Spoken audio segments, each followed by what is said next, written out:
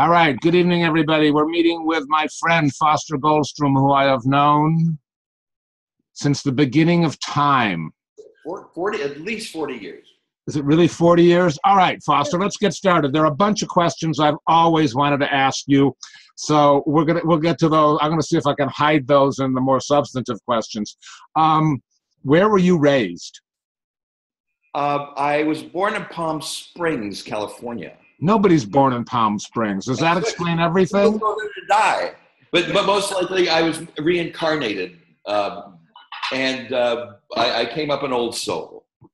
Amazing. And did you grow up in Palm Springs? I spent 2 years there, then moved. My parents moved to near Pasadena, where I grew up in palm trees and beautiful homes and so on and so forth. And then my parents moved to San Francisco. Couldn't afford San Francisco, so they bought a little house in South San Francisco, the industrial city by the San Francisco airport, and lived there for 20 years. I lived there for 20 years and hated every single moment of it. And my parents were just government employees, and they could never afford anything. But I just, for some reason, always liked wonderful things. And I said, when I grow up, I'm going to figure out how to become wealthy, and I'm going to buy the most beautiful things there are wherever I can find them. Whatever it is, I'm going to surround myself with intense beauty. So did you think you were going to be an artist? Was being an artist? No, I did a drawing once in the 7th grade. The teacher gave me an F. Okay, so you wanted to be surrounded by beautiful things. Beautiful things. I didn't know what they were, but my father always said, a Stradivarius violin is the best violin. A Rolls Royce is the best car. And he always, a Van Gogh is a great painting. I go, these would be nice things to have. Okay, this is when I was 7, 8 years old. And, but my parents couldn't even afford a bike. Can I have a bike? No, can't afford it. And so, were you an only child? Did you have siblings? I had a sister.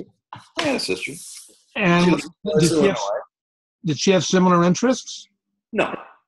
So how did you get to be you? How did you manifest this? What did you do? No, it was very, very interesting because, I grew up in the suburbia, and I had absolutely no idea who I was because I thought differently. I acted differently. I have a Jewish background. I was never religious. My parents were never religious whatsoever. But, Jewish people think differently. It's a more open, kind of generous thinking about how things could work in the world. How perhaps you can help other people in the world, and then my parents were always helping people in the world and through the charitable organizations they work. And so, and growing up in the suburbia, which is beer drinking, car racing, fighting, football, was just not my world. And so, didn't go to college because I had terrible grades and was severely dyslexic. And one of the reasons I didn't go to college was the Jansen History of Art, which had just come out in 1962. And it cost $20. That's all I made on my paper route at the time, a month. And I go, the hell, and I can't read. And so I said, I forget it, I'm not going to school. But strangely enough, skipping ahead 22 years later, somebody calls me up, Foster, you see the new Jansen History of Art? I go, no. He said, go buy it. I go, I didn't buy it 22 years ago. I was certainly not going to buy it now. You'll buy it now.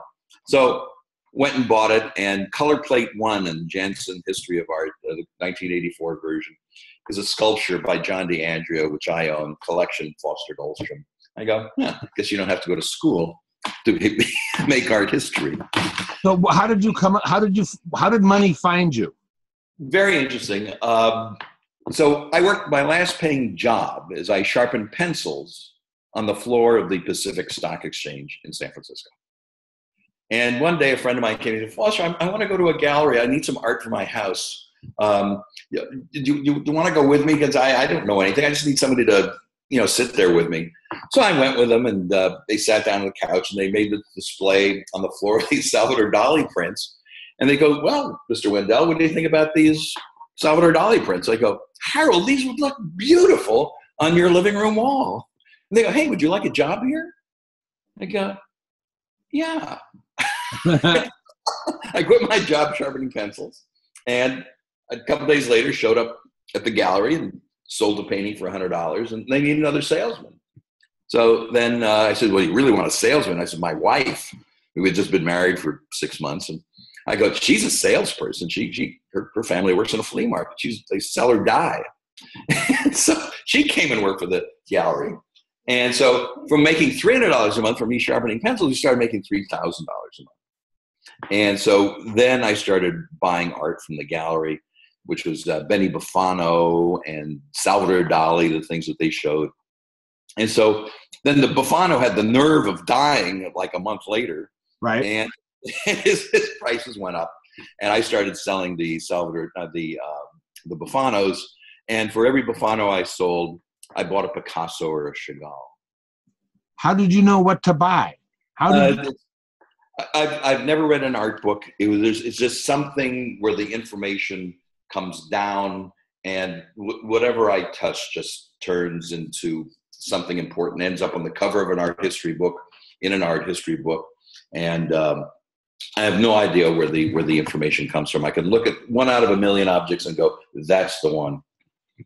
And did you buy things based on quality, or based on an intuitive sense, or based on supposed monetary investment? What? Well, since I've never had any money, whenever I spent a nickel, and even today, whenever I spend any money, I think of it as an investment, whether I'm going to the store, buying some food, buying a car. Is this money well spent? And that to me is very, very important, of making a conscious decision of how to spend money. I just don't spend money on frivolous things. It all makes sense. And so I looked at art. Well, what I did, I created an evaluation system somewhere in my mind of knowing and looking at pictures and understanding what great pictures were. And then I would look at something else, another work of art of somebody that wasn't known, or that wasn't as well known, or was under. And I'd say, these have similar qualities of paint. They have similar qualities and intellectual process. It's well done. And it tells a story about a particular time and place in a culture that can be looked at in 5, 10, 15, 25, 50 years, 100 years from now, and could possibly become the cultural language of that society. And when you have that, you have a chance of the artwork becoming important if it's discovered by other people that write about art, that show art, that work becoming in museums and ending up in art history books. And so when you kind of understand that, when you look at a work of art, you can cut out a lot of material by saying, oh, this person is an artist, he doesn't know how to paint, but is he really painting something that tells about a particular time and place where he lives that will be understood and become the cultural language of that society? So you worked for this other gallery for a while, which wasn't... It was a commercial gallery. It was a tourist gallery in San Francisco, one on Fisherman's Wharf, another one on Geary Street. But then you opened your own gallery ultimately. Yeah. So I worked there for 6 months. Then we quit and we sold our Buffanos, bought Picasso's, Cézannes, and Degas and stuff. And then they went way up in value. And then started to focus on American art in 1973 because nobody liked American art. Time out. You move the camera so that I only see your lips and not your head. Okay, good. and so, so then we started buying Wayne Thiebaud's and San Francis's for $100 a piece. And but I feel like, how long did you have your gallery? So we're private dealers from 1973 to 1977. And then a friend of mine, Cy Lewinsky, had a gallery on Grant Avenue in San Francisco in a beautiful old building. So I was visiting him one day, and he goes, Foster, I'm getting out of this gallery. I'm going to move across the street to a much bigger place. And he goes, would you want to take this gallery over? And I go, that would be interesting. I go, how much is the rent? He goes, $400 a month on Grant Avenue in San Francisco. And I goes, yeah, you can have it. And so I called up my former wife, Monique, and I go, Monique, we have a gallery for $400 a month on Grant Avenue. She goes, take it. So we took it, and we opened, showing our Chagalls and Hundertwasser and Picassos. And then after a couple of years, decided that was all boring. We wanted to have younger artists. And then, so we started showing younger artists. And all right, but I remember you taking what I would call a stance with certain iconographic works of art, and taking a large position in certain specific. I mean, I think of Bob Arneson, for example, and a sculpture of Moscone. The portrait of George, called the Moscone bust. Again, when we were selling these, works of art, the Picassos and the Chagalls and the Hundertwassers, I was always looking around for iconic works of art. And so I started collecting these major paintings and sculptures that would kind of float by us, that, Wayne Thiebaud, Robert Arneson, Louise Nevelson, this list went on, Malevich, and then. So I just recognized them as being the quintessential objects, the very finest objects that defined that artist's career. And I bought a lot of those things and built a very, very powerful personal collection. But sometimes you would then put them up for sale and have prices that were out of line and ultimately get it. They might have been, 20% over the market, but I knew if you have something really great, it would command a bigger price, but nobody would ever buy them from me, thank God. An art dealer becomes wealthy from the things he can't sell. Well, that's true. All right, and then we start. Then I moved away, and we lost touch. And what the hell have you been doing since then? Well, unfortunately, we got divorced, and I lost about 80% of the collection. The masterworks of 20th century art, and I was left over with the remnants. And I've been collecting, younger artists that I find here in the Bay Area, and most likely, and again, I live in Vienna, part of the year, and I travel constantly. Just came back from a month in France. So I just manage my collection, and maybe once every 5 years or so sell something that's sort of iconic that I still have. So your money has basically come from buying well and selling better. Yeah. No, I started with $10. The first work of art I bought was $10, and everything is built on that $10. And if you're a group, class, symposium would like to see the way that I live, they can go to www.SF Bay Venue, one word, SF Bay Venue, and they can see the Maybeck house, which has some of the art shown in it, Cézanne, Paul-Klein, and shit like that. Cézanne, Paul-Klein, and shit like that. Okay, hold on. I'm going to put the link up here in the chat box for them and send this out to the world here.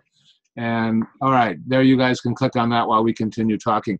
You have a gorgeous house, dude. All right, so I was able to save that in the divorce. I ended up with the house in the divorce.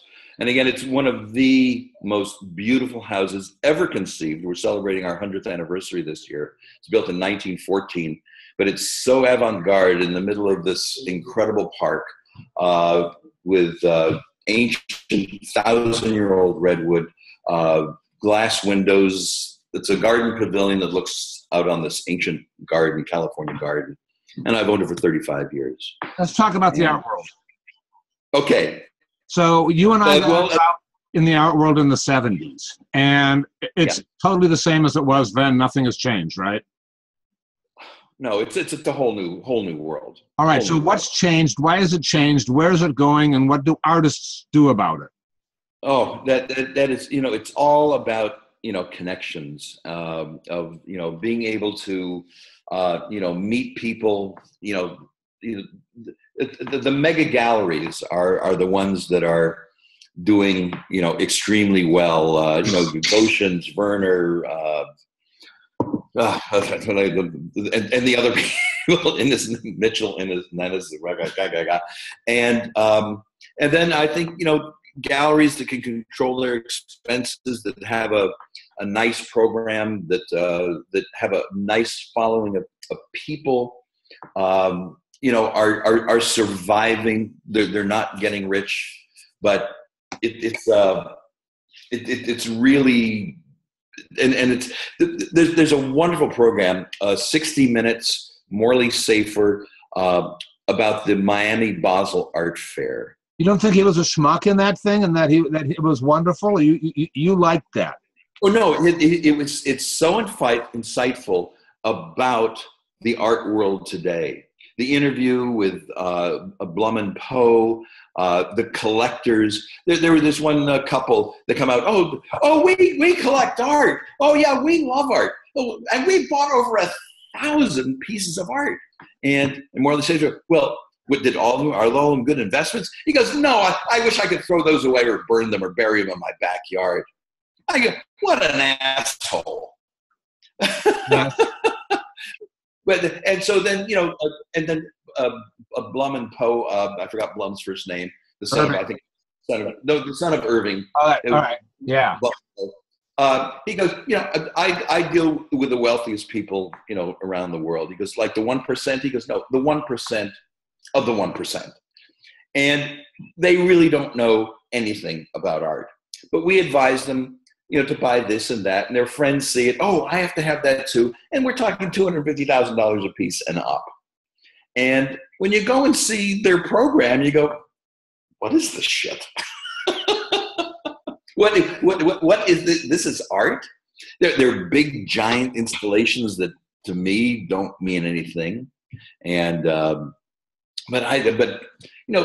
people really don't understand what art is and what it's supposed to do, and the cultural meaning, and how it should make your life more joyful and more creative, and give you a greater understanding of the universe that artists put into their paintings, the messages they put into their paintings, that as one's intellect grows, that all of a sudden, some of these secret messages are exposed in the artist's works, sculptures, paintings, videos, whatever it is. Don't you find that the so-called art world is stratified? I mean, we talked to somebody that talks about there being different art villages. And absolutely. And I think for most artists, the art world of the 1% is irrelevant. And that there are still many artists and many galleries that are pursuing more substance and meaning in the art that they create, and there are galleries that are selling art because this is what they believe in, and maybe they're having difficulty making money. But to an extent, I think that the art world is more stratified than it used to be, and it's the middle galleries are getting squeezed. There's the middle galleries that are really, getting squeezed in there. Stephen Wirtz just closed a week or two ago. George Kresge in San Francisco just closed a few months ago. And so there's a lot of galleries closing. They're being forced out of their spaces in San Francisco. The tech companies are buying up the buildings or renting the buildings. And so, but these guys have been in business for 40 years. And, it's really, the amount of work to have a gallery and just, show up there every day and wait for, people to show up. And, the bills, to have a decent, good sized gallery, I think at least would cost at least $100,000 a month. So what are artists to do? What are artists to do? Well, the new, online and electronic, media, it's creating a buzz. My daughter is a singer, mildly successful. She gets shows around the world, but she doesn't make any money. And so, but the key to it is linking up with a commercial venture in this country, and getting your song signed onto an advertising thing, or having a corporate sponsor to do it. So, but with artists, it's possibly getting online, finding people to, to support you, buy your work, and create websites. And it's really also just connecting, going around and putting yourself in places where you would think people would be interested in buying your artwork. And if you're lucky, you'll find a representative that would want to, help you do that. And hopefully the representative has connections with collectors and museums and writers that will be able to promote your work. I got a call today from a woman in Tennessee who paints women with brightly colored with wings, and they're kind of like angels and stuff. And she goes, "Oh, a gallery contacted me. I won an award, and they want to take me to the Miami Basel Art Fair." I go, "They don't show brightly painted women with wings on, and they want me to pay $2,500 to be able to go to the Miami Basel Art Fair." And so, okay, I don't think so. So she did a little more investigation, and she found out it was just a scam. The people to milk her to get it. So it's being cognizant of entering a business deal, making sure that you'll be paid. Checking if somebody does offer you a show in a gallery. Is this a reputable gallery? Will they pay me if they sell something? Because the artists are basically the weakest link, in the chain. I don't know about weakest, most vulnerable. Most vulnerable, thank you. They're the most vulnerable, thank you, in there. So it's a very difficult field, but, finding your voice, creating an object that somebody would like to own, somebody that hopefully you can find to represent you, finding somebody that represents you, that has the connections, that can bring you to the forefront of the art world, get art publications, publish you, get you museum shows, and have important collectors. That's the essence of what it becomes to become a great artist. I think this is like, well, sorry. I feel like, we talk about how the art world has changed so much in the 40 years or so that we've been involved in it, but I feel like there's some constants. And the constants are, and maybe it's more challenging now where artists need to be more consummate and take on more responsibilities, but I still think it's ultimately about relationships, growing your community, being genuine, and, not necessarily, I don't know, let's talk about trends for a second. Do you follow a trend, or do you say, hell with trends, I'm me, here's what I'm doing? Yeah, no, I just look at an individual work of art, and I just see if it's unique, it's ever been done before. Is it powerful? Does it have a language that is going to create a new vision in my life? And so if I were to take you to a tour of the house and see the young artists that I have, they're totally unique things. They're powerful images that scream about their time and place and their minds and their understanding of the universe. And they take all that information and bring it down through their minds, their souls, and then create an object which explains their great, great knowledge of the universe through a new language that is few people understand, but I, for some reason, just pick up on it. But I could give you a walking tour. Well, that'd be fun, and I don't think we're going to do it. But let's talk. Okay. So, but basically, I think that artists should be distinctive, and that we're all different individuals, and therefore we should be soul searching and look into ourselves, and be who we are, as opposed to being somebody else, and seek to be ourselves even more. What happens with these art? All right. So you're nodding your head. Yes, you're acquiring art by emerging artists often, periodically. What? Oh yeah, no. I go out and look at the galleries, or I go to artist studios, a couple of times a month. And most of the times I don't buy something, but I buy something, perhaps once a month that intrigues me. And they're very inexpensive. These are young artists that. First shows. For instance, the artists that went to their first shows, or even before they had galleries, I saw Jeff Koons at his very first show on the East Village. And I walk in this gallery, there's this fish tank sitting there with a basketball. And I go, oh my God, that's incredible. Unbelievable. And there's another phone ring here, it drives me nuts. I go, how much is that? He goes, $3,500. I go, I'll take it. It's sold. Well, I'll just make another one. He goes, no, you won't make another one. I said, of course I'll make another one. I have to make another one. No. So I didn't pester enough, and I ended up not buying it. Charles Ray, Bill Viola, Christian Marclay, James Turrell, all these people, before they had galleries, I saw them and I collected their work. And so for nothing, for a few $100s. And so now these guys are the gods of contemporary art. How much interest? People are clamoring to see more art in your house. How much is? It's a very strange karma thing that I have. My wife did the selling while we were married, and we got divorced. And I don't do anything. I just manage my collection, and once every few years sell something. How much interesting art is sitting within camera range of where you are at the moment? Well, I'll walk in a little bit. Okay. Hopefully the signal won't fade, because I know it's a little weaker down there. But it's a young artist, Nick Dong. I bought his very, very first piece that he created. And so the artist doesn't necessarily need to have a huge resume for you to be interested.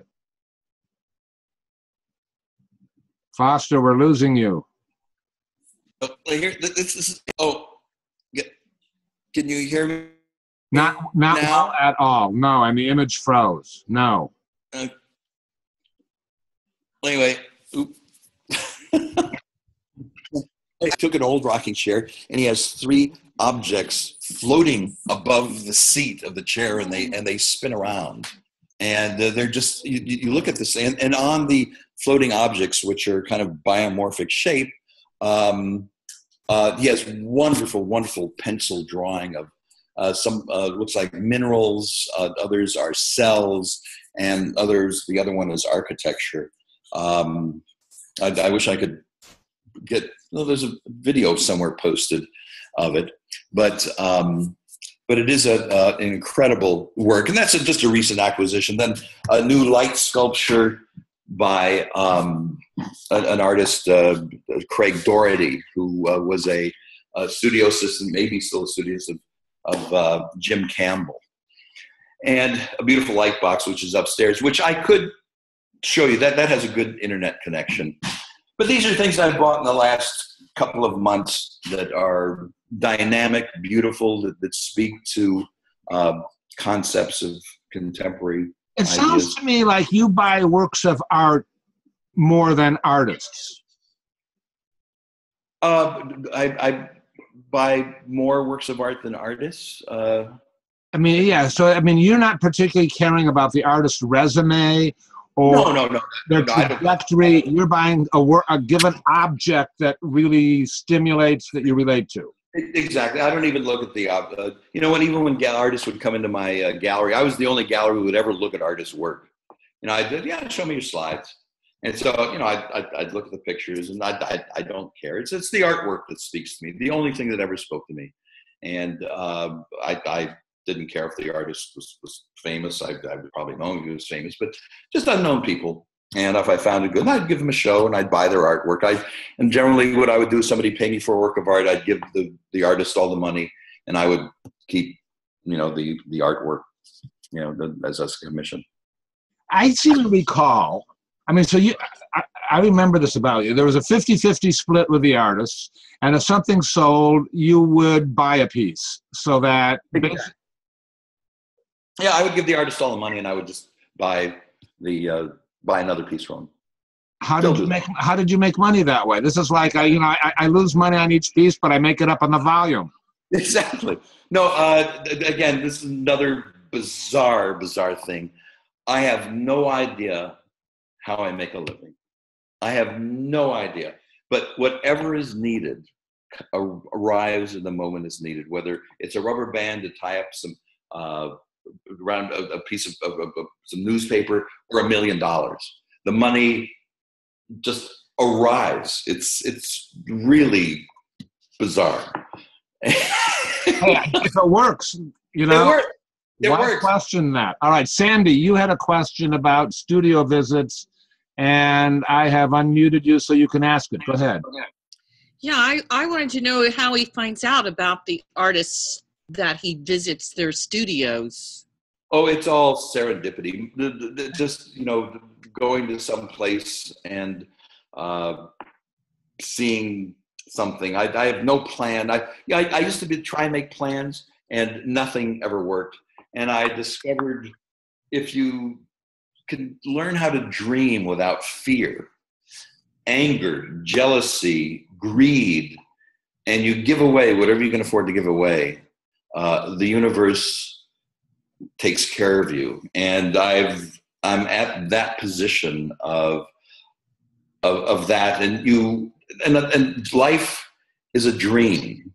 And if you can dream without this fear, you can see all these doors open up to you, and you go and you find these marvelous things, or they just arrive at your doorstep. But it's living, everything that you're taught your entire life is taught to you about fear and obeying this and that. The government tells you if you don't do this, you're going to go to jail. If you don't pay your taxes, this is going to happen to you. Religion is if you don't do this, you're going to go to hell. Your parents say this, if you don't do this, you won't succeed. And everybody is telling you, if you don't do this, you don't follow this law, and you're going to disintegrate.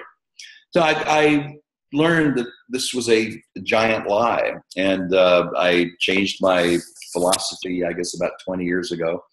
And whatever's there, and it's putting yourself in the right places. Again, life is a stream that passes in front of you, and in that stream is absolutely everything you need to survive and enjoy life. And so you stick your hand in the stream and you pull up a fish. You go, fish is good. I can eat this. You look at your hand again. Oh, this is a lump of wood. It's dead. It's waterlogged. I can't use this. Send this on down the stream. And so it's about making the right decisions, putting yourself in the right place with the right people. Don't be afraid to be lucky. Don't be afraid to expose yourself to people, your dreams, and what you would like to see happen. And, you know, think of helping them, how everything becomes, all I ever want to experience is a win-win situation. That's why, to me, the artist, when I could sell a work of art by an artist, he could live, somebody would buy it, they would gain a whole new beautiful object to live with that would change their lives. And I would sit right in the middle, receiving all that love from those people who I changed their lives. Win, win, win. Hey, you set out to try and be negative in this discussion. You know, that was, but you haven't done that. You've been really beautifully positive. No, I live a very positive outlook at life, and everything is possible. I just accomplished the impossible in France last week. Met with the owners of Romani Conti, which everybody said was absolutely impossible. But I knocked on the door, and they greeted, "Oh, Mr. Goldstrom, you're here." I go, "I am." And so, but my girlfriend of 20 years in Vienna, and my other best friend is a journalist in Vienna. We traveled together when we went to Romani Conti, and everybody told us, "Foster, you cannot get in. You can watch me." And so after 20 years after I got in, we had conversations with the winemaker Bernard Maybeck and Aubert de Villan. We came out. They go, "Foster, you know, we always thought you were full of shit." 20 years, 20 years. Now we believe you. Yeah, I know. You're a trip. All right, Harley, you had a good question, Harley, about relationships. Harley's cold in Melbourne, Australia. You'll have to, you know, I love how he looks. Go ahead. Oops. Go ahead, Harley. Oops, I mute. Unmute. Wait a minute. Unmute. There you go, Harley. I'm back. Hello. I'm just wondering, do you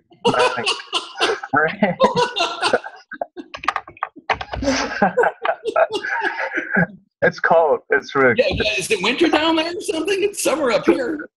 It's only 10 degrees. It's not that bad, as Paul keeps telling me. Yeah. Is that 10 degrees Celsius or Fahrenheit? Oh, sorry, Celsius. Celsius. So, It's 50 degrees. It's not bad. yeah, it's not bad at all. You look like an Eskimo. I get cold easily. I go surfing all the time and I'm freezing. I was just wondering, do you make friends with the artists themselves? Like, do you build a relationship? Or Absolutely, yes. No, because the people I'm friends with, the only people that I really have as friends are creative people that really, whatever field they're in, they're just really interesting creative people, whether it's in wine or architecture or art or medicine or whatever. They're just really genuine souls. I have zero assholes in my life. That's unbelievable. Very few people can say that. That's really wonderful. Sam, I think, did you have a question? Wait a minute. Yeah, what was your question? About whether you have relationships with artists or, you know. Yes, no, absolutely. Absolutely. And I have them for dinner all the time. And I have this beautiful house, if you've seen that SF Bay venue thing. And I'm just constantly entertaining here and having people from the art world and with the creative world here. Julia Child has been here, and the major winemakers have been here, and major artists. And matter of fact, the people who, if you ever saw the movie Frozen, or the Book of Mormon, the play, the people who wrote the music were here, stayed in my house while I was in France. Robert Lopez and Kirsten Lopez, and they wrote a new song for their new movie on my piano. Wow. Daniel, you had a good question. Hold on, I got to scroll some more. Daniel, go ahead. No, I don't play the piano. Well, first of all, thank you for being here. But you should play the piano, really. No, I can't. I can't paint. I can't play. I don't bowl. I don't play football. I can't ski. I don't do motorcycles. I just sit around, drink, eat, and entertain people and seriously party. That's all I do. Sorry. Not bad. Well, I was curious about how you feel about artists approaching you directly. No, it's fine. A lot about, you know, it's fine. No, yeah. I'll send me an email, and I'll look at your work, have a chat. Yeah.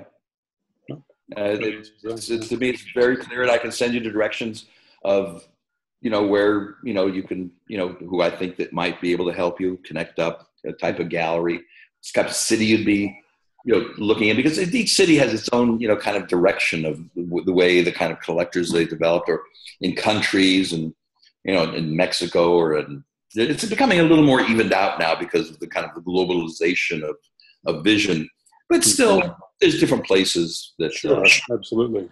Yeah. Where do you live? Where are you at? Near Providence, Rhode Island.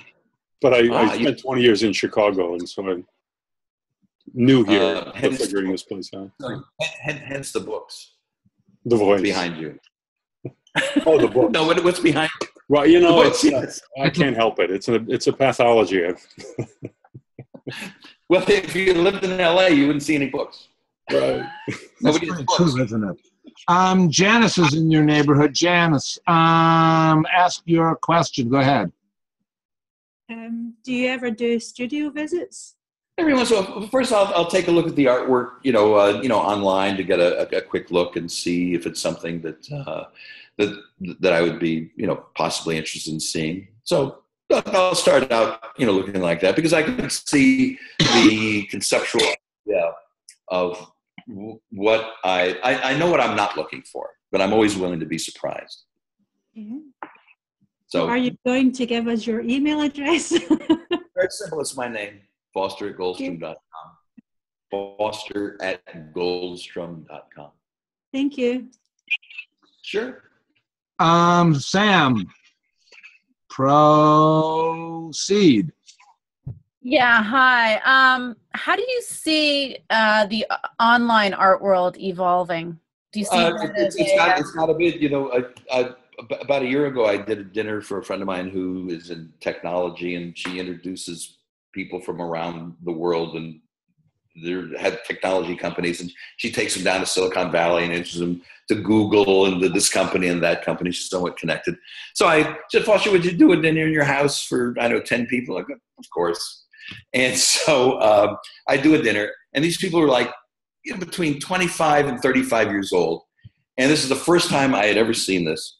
All these people during the entire dinner, they're on their phones, texting, taking pictures of the food, and texting friends all around the world. They're not talking to each other. They're just texting away. So this is, unfortunately, the future. It's not real until you see it on your iPad.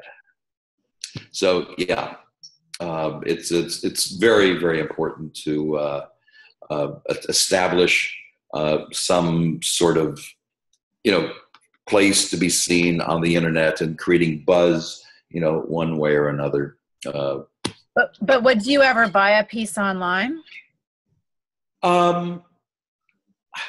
If I knew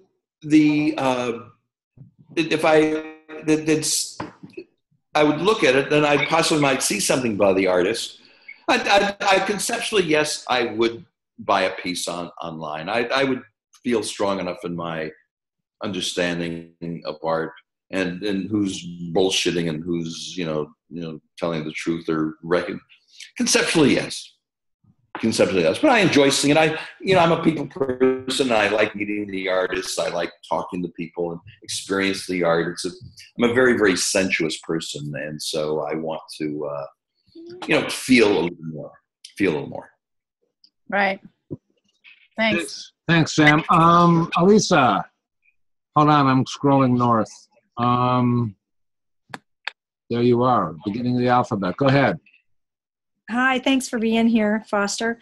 I'm just curious with this technology thing, it seems contradictory to how we can create real relationships if we're only on our iPads.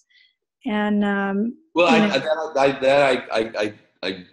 don't know, but I guess speak to younger people. But the way kids were brought up, being afraid, you don't go out, you can't step into a yard, somebody can kidnap you. No, you can't. If you hug, there was a 5-year-old kid that was thrown out of school for giving a little girl a hug. It was called molesting. A hug. So this society, this government has created such fear of intimacy that you could see it, how we're being dumbed down to rely on electronic media to receive information, and the way it tracks you, and whatever you when you go on Google, you can see ads coming up. And my God, I thought of buying a camera or going on a vacation. So you're still thinking of going to Paris? You still want the Nikon, D18 or something? You go, holy shit! So they're building this incredible universe around you that will be, designed in artificial intelligence just around the corner. Yeah. Yeah. My son and his ex-girlfriend think they're going to become robots in the future. Well, they might not be, but they certainly will have them around them. But they can be programmed like robots. About 25 or 30 years ago, I felt that at one point down the road, and 30 or so years from now, there will be a chip implanted you that will give you all the information that you'll need, and it'll be received and it'll guide us. And then at some point, you're just going to be beholden to that chip. Oh, I'm hungry. It'll take you to a restaurant, or it'll feed you, or I want to see this now. I want to see that now. And, you can see it coming to fruition. And the only thing I want to know, I wanted to always be a free thinker. I said, well, the only if they insisted that they put this chip in you, I just want to know the guy who does the programming. I came up with that 30 years ago. I want to know the guy who does the program. So maybe this will make real art more valuable. If the programmers want it to be. All right, I want to hear Sam's questions about power, or I want to hear Foster's answer, but I want Sam to ask it. Sam, take it away. Yeah, recently I was talking to a curator, and she was talking about the relationship of curators, dealers, collectors in the art market, and who is leading the show. Is it the artists? Like who's the attention seems to be around the curators, dealers, and collectors as opposed to the artists. So a lot of art. Tom Wolfe wrote the book From Our House to Bauhaus. I believe that, or no, The Painted Word.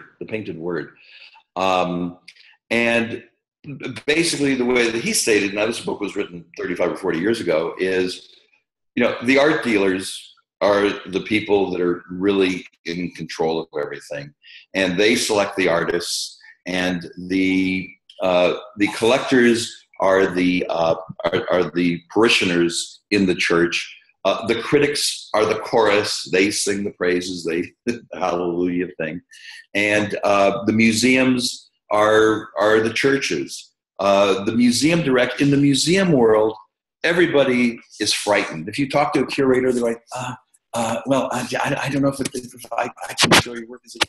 I'm not sure if I can get the support. They're afraid of their job. They're not pleasing the director. The director's afraid of losing his job because he's not pleasing the board. So the board, buys art from the galleries, and it goes, yeah, well, we got to please, John Smith and his collection, and he wants to have a, Sean Scully show. So let's do a Sean Scully show. He's pretty hot, and we get so and so to write about it. But it's the art dealers that are really, have a tremendous amount of power in the deal. But big artists like Jeff Koons and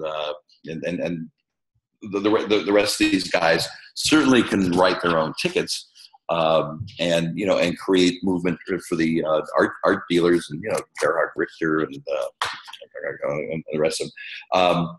But generally, and when you look at the list of Larry Goshen's artists, I mean, he's got like 300 artists at least. That list just goes on and on and on and on.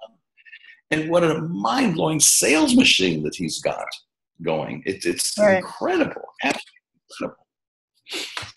And so my belief is the artist, unless you're really big, you do have clout. It's like being a big movie star. You have clout. But otherwise, you have to be left up to your managers and agents.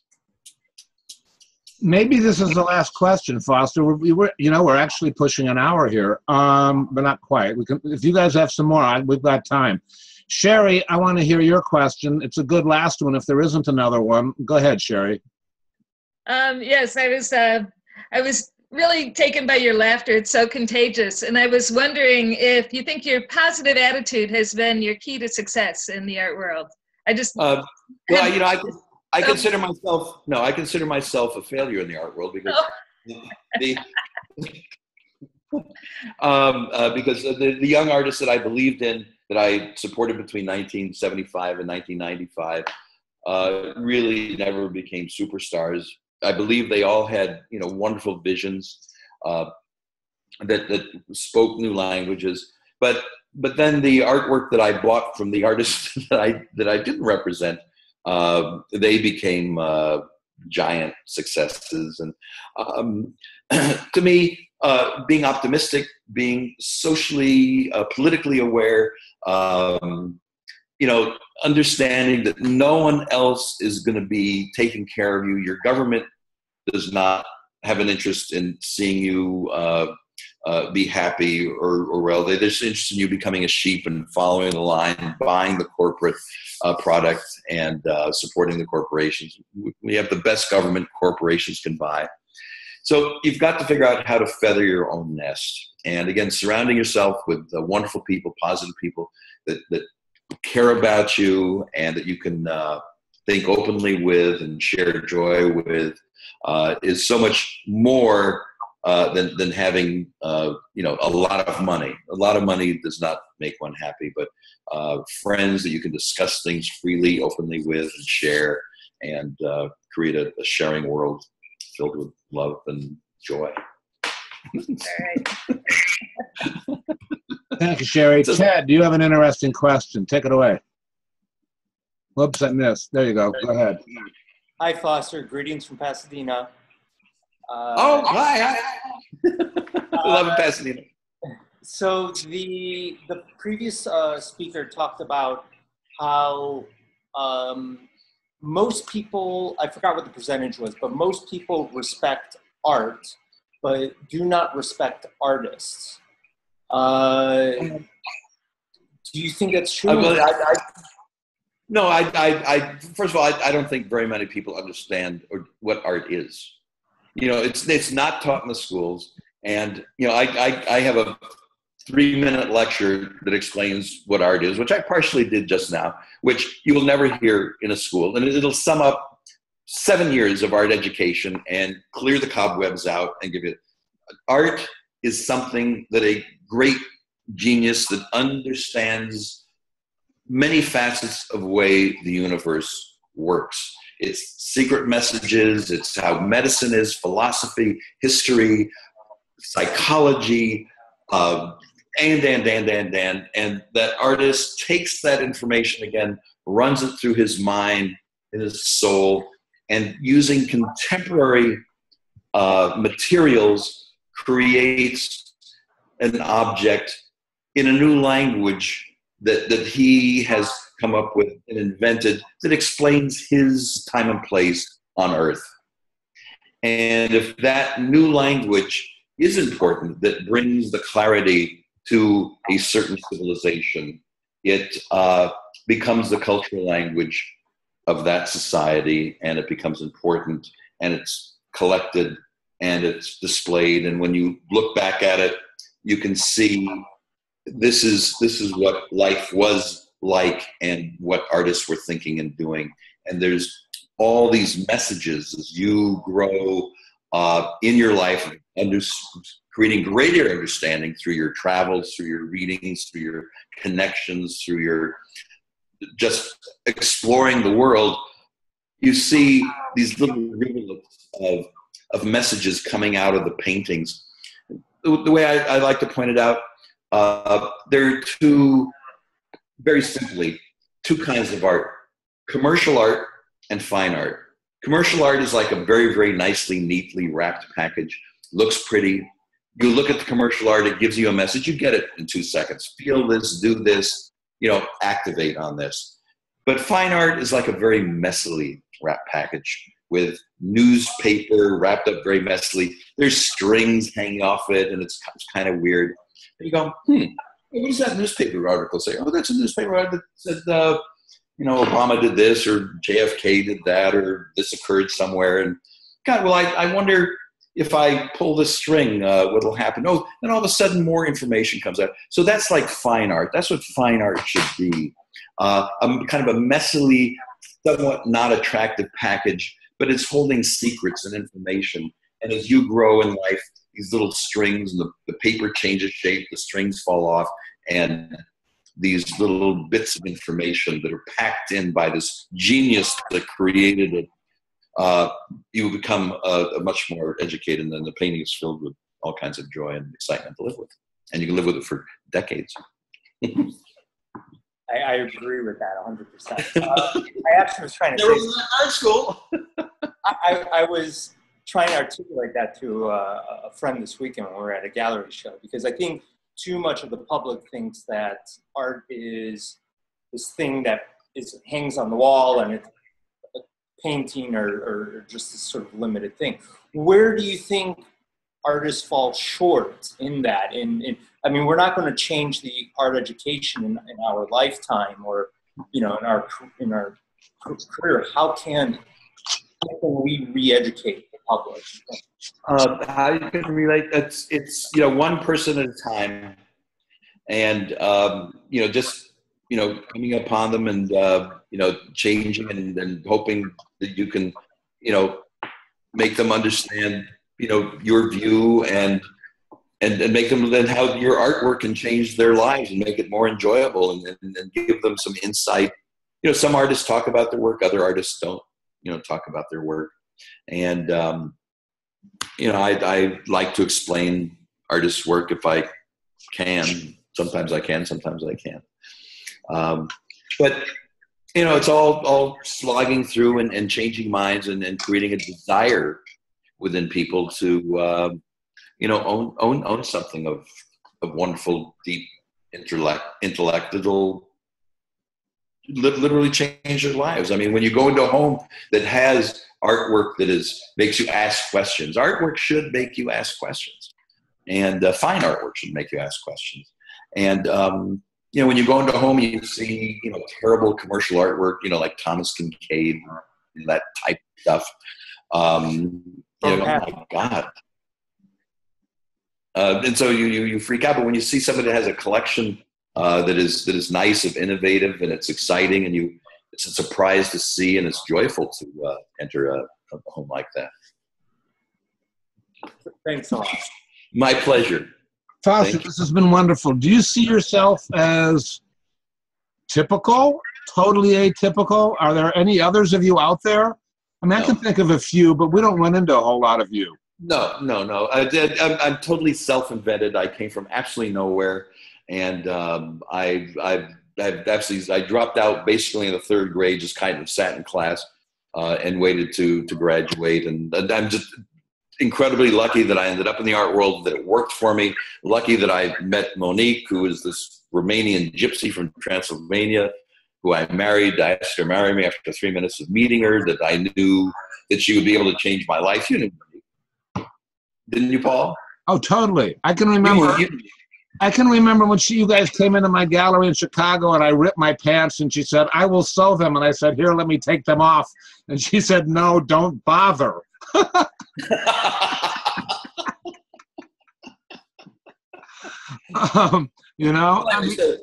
But anyway, so we got married a year later, and but after 10 minutes, I asked her to marry me, and I knew that. Then I brought her home to my parents. This is gonna be my wife. That's very nice.